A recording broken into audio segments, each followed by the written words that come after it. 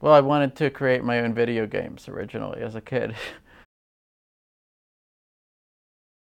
So my advisor had a saying, if you've never missed a flight, you're spending too much time in airports. It applies more generally as well.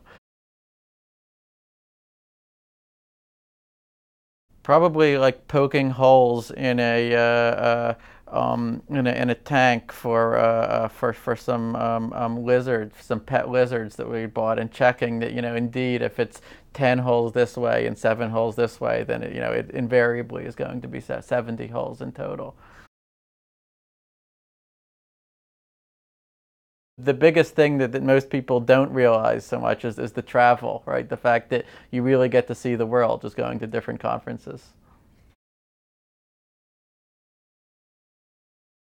Having good ideas.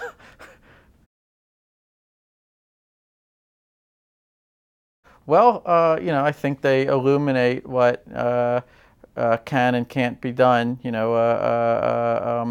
computation, according to the laws of physics, which, if you care about that sort of thing, and, a lot of people seem to, then hopefully it's of interest to you.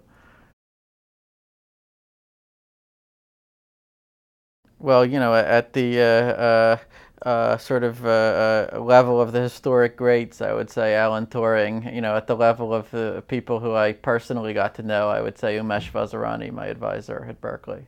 He had this saying to concentrate on the high order bits, right? Just concentrate on the important stuff. Don't worry about the trivial stuff. And he really sort of showed that by example. What would surprise people is just how little in theoretical computer science we actually rely on computers. We use them to check email and do word processing pretty much like anyone else. Myself, probably. Aside from yourself. Oh, aside from myself, I guess my computer is probably the most expensive thing there. No, I don't play music. No, if it's ambient, then I'll enjoy listening to it. But I'm happy to just hear the sounds Be of the alone. street.